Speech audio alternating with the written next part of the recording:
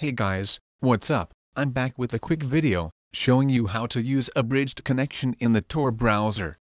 I forgot to do this at the end of my last video covering the installation and use of Tor, so I thought I would make up for that by creating a video dedicated to it instead. The only reason I recommend using a bridge in Tor is for people who don't have access to a VPN, because it may be illegal in their country, or for people wishing to use Tor without a VPN. A bridged connection comes in handy.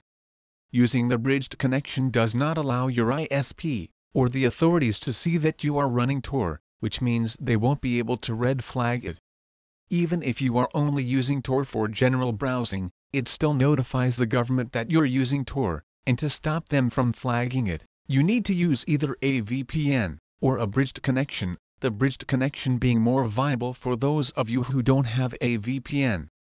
There are 3 different types of bridges you can use if you are running Tor.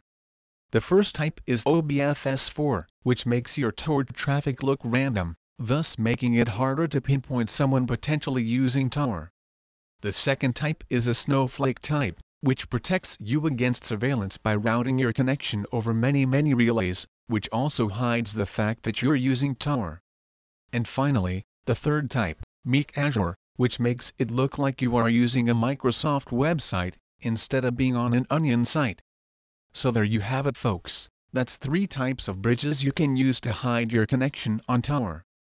This will also work if you are using a public Wi-Fi, such as that in a library. Okay, that's all for this video folks. Please remember to hit that subscribe button, and do be sure to give my videos a thumbs up, it would be much appreciated.